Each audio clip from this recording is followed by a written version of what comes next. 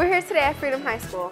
We are sorting fish larvae with a representative from George Mason University. The samples are specifically ichthyoplankton.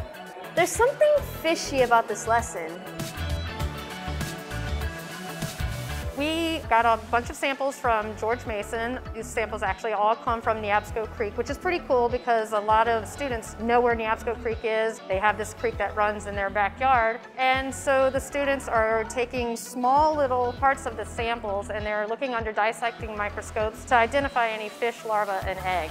And you take it onto the microscope. Once you look in there, you're just moving it around, trying to find a specific type of specimen. If they do find a fish larva or egg, they're going to use a little pair of tweezers and they're going to take that egg or larva and place it into a small vial, which eventually will go back to George Mason, where they will identify what type of fish has been returning to these creeks to spawn. It's really important they can see what makes up creek water, because I know a lot of times too, you'll look at a creek water and it looks pristine and clear, but then you put these in and you look and you're like, oh, there's actually a lot of stuff floating in the creek even if you can't see it all that much. It took me 4 tries to find something. I went through 3 different containers with samples until I finally found a larvae.